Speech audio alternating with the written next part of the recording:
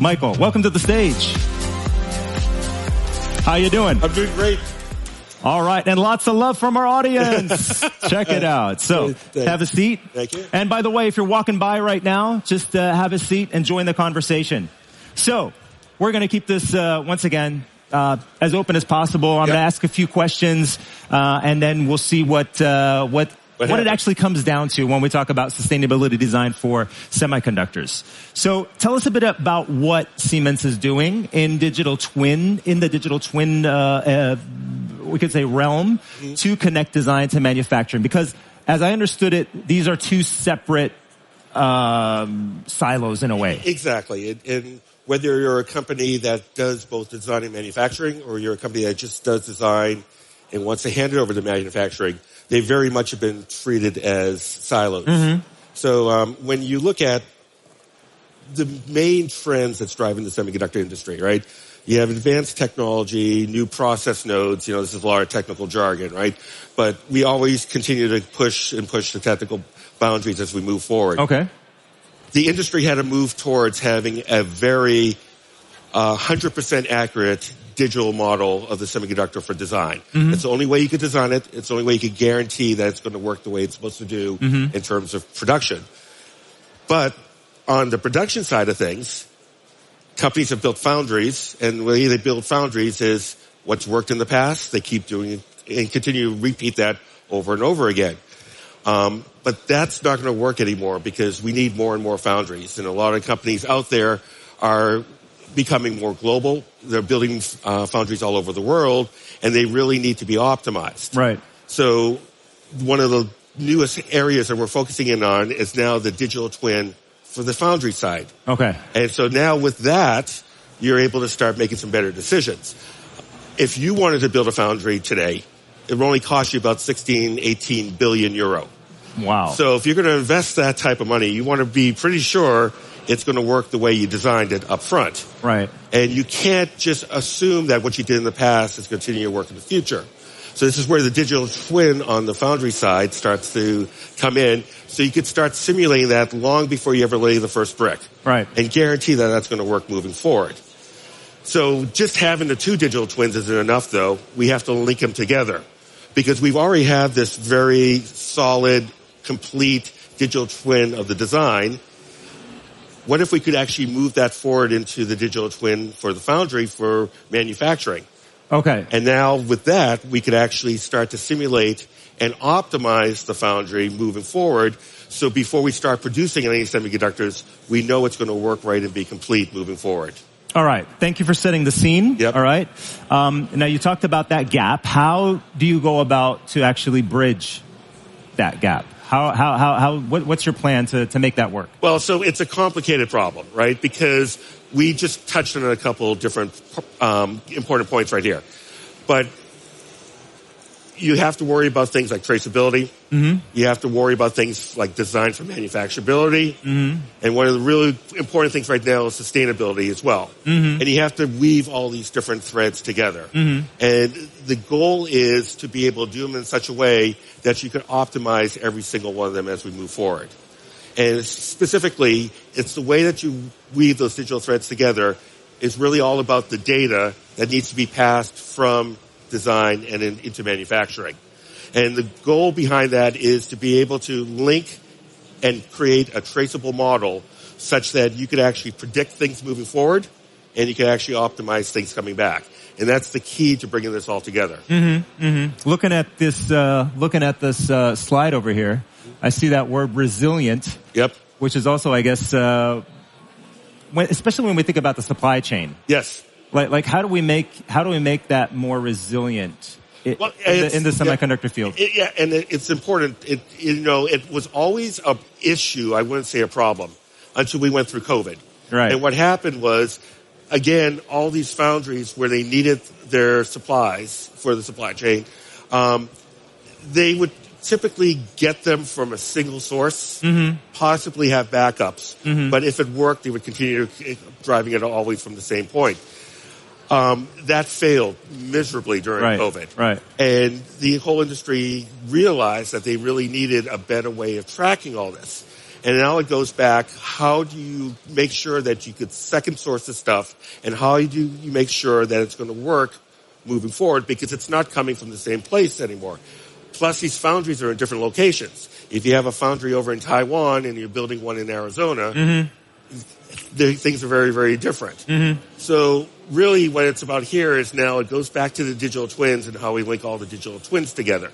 So you have the digital twin of the product.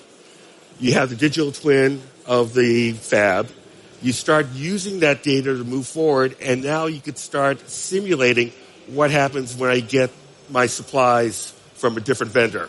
And is that going to work within the entire model? And that's how we start connecting all of this together. And then we start building this loop forward from design and be able to actually guarantee that we're going to have the resiliency within the supply chain moving forward. And the other thing I want to touch on here is it has to be secure at the same time. Right. Because there's a lot of chance for bad actors to get into the supply chain. Unfortunately, there are always bad actors. Absolutely. Right. And it's from design all the way through manufacturing. So it has to work, it has to be secure, and it has to be trusted throughout the whole process. So was that one of the most stressful times in your life during COVID? Thinking about that supply chain? I mean, your position? Absolutely, right? And you know, my customers, right, were not only suffering because they couldn't get the people in there to work, they couldn't get what they needed. The consumers were demanding the products. The consumers couldn't get the products.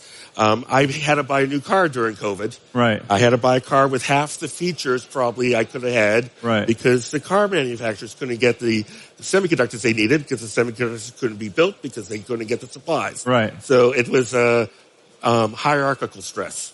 Kind of like impacted by by the own industry, right? Exactly. In a way. Exactly. So did this accelerate the how should we say the progress you made in a way? Yeah, and so, you know, many things came out of this, right? Right. Number one, we realized that we needed more manufacturing capability, which led to the idea of globalization. Yes, we have new problems like we talked about already with that, but that definitely came forward and we started to solve those problems. The second sourcing and third sourcing of the elements that we need to do design and manufacturing, those are all being handled now. So we're in a much better place we are now, even though we have more problems to worry about than we had to in the past. Right. Got it. So let's talk about the industry in general, maybe. Yeah. How do companies deal with the slowdown in Moore's Law? Absolutely. Tell us a bit about Moore's Law. Nobody's heard of it before. So Gordon Moore was the founder of Intel. And early on in the early days of Intel in the 1960s, he realized that semiconductor devices every 2 years were doubling the number of transistors and doubling the compute power of the semiconductor devices. And the industry said, we'll call it Moore's Law. And it was true all the way through the 70s, 80s, 90s, 2000s. But we're having problems now because semiconductor devices are getting smaller. And we can't continue to make transistors smaller. So there's a couple of ways to solve the problem. You build bigger chips. Well, bigger chips cost a lot more money. And we talk about yield. So when you build a wafer, not all the chips work on it the first time. You may have to throw away some of them. But with the larger chips, you have to throw away more of them. So it's not cost effective either to do larger chips. So that's led to newer technologies and something that we call 3D IC. Okay, what is that? And so what 3D IC is a way to take existing chips and existing process technologies, ones that we could manufacture very easily and quickly together, and put them together on a single package. So instead of having one chip in one package, we now have multiple chips in a package. Okay. And there are many benefits to that. If you need a super fast processor using the latest technology, you could do that. But if you have other pieces of the design that don't need to be super fast, you could use other older technologies and reuse designs from the past and put them into the package. So you're now basically assembling different pieces of the design. We call them chiplets, integrating them all in a common package. And you have the benefit of it being cheaper because you're using, in some cases, older technology. You have benefit sometimes of it being less power. And this now goes back to sustainability because we don't want to use up more electricity than we need to in designs. because we don't have to worry about having inefficient parts of the design that we would get in larger chips by being able to bundle things much closer together in these small chips. And it allows us to reuse chips in multiple packages. And this now goes back to sustainability because we're not always pushing the envelope, trying to develop new things, bring up new processes along the way.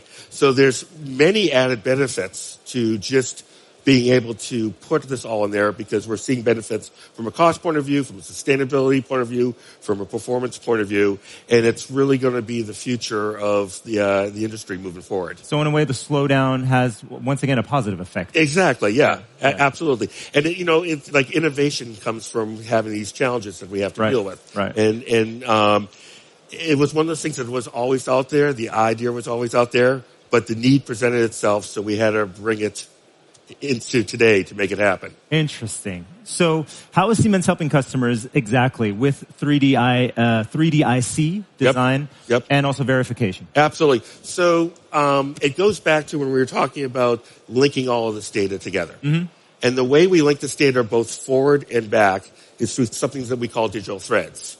And we have multiple digital threads that are part of the solution. The first one we call semiconductor lifecycle management. And you can think of this as the main data model that we put all the data into. Then we have threads to handle the beginning of design. We call it system-defined system engineering. We have digital threads for IC design and manufacturing, into the 3D IC that we were talking about, all the way into manufacturing and the equipment. So what's unique about our solution is that Siemens is the only company that could bring all together all the different domains needed to do 3D IC. Because it's not just a semiconductor problem. It's not just an electronics problem. It's not just a mechanical problem. It's a multi-domain problem where all these need to come together. We have the data model. We have the tools. We have the solutions. And we have the flows that allow us to bring them all together and actually help our customers do this in an optimized, efficient way. Sounds good, doesn't it? Looking at the audience now, look at that. Yes. Full rows here. Absolutely. Looking at the next slide. Speaking of a flow chart, maybe we can go to the next one. So explain this to us. So it's really tying all these threads together now, right? So our goal is sustainable semiconductor design in the process, right? So we need a data model. We need a way to link that data together. We need virtual models of both production and design to be able to simulate everything early and optimize everything early moving forward. And it all comes together. And what we enable our customers to be able to do is actually produce those sustainable semiconductor devices moving forward. So we can approach you, I suppose, directly after the talk? Absolutely. We're right over here. We're right over there? Closest one to the stage. There we go. We have plenty of people from design all the way through manufacturing that could talk about each one of these steps and details, from the production, from the design, virtual models, digital threads. We have everybody here that you need to talk to. So once again, I think at least half of the people sitting here, I think, just joined after, I don't know, we were already halfway through. It's true. So once again, if you do have any questions about what we're talking about here in general, semiconductor design for sustainability, and how we are linking design to manufacturing for a more sustainable semiconductor future. That's basically what it was all about. Michael is the man to go to. Let's give him a big round of applause. Michael, thank you very much for joining us. Our time here is up, unfortunately. That's but all that's right. how it is. Thank you. All right. Thank you, man. Take care. Take care.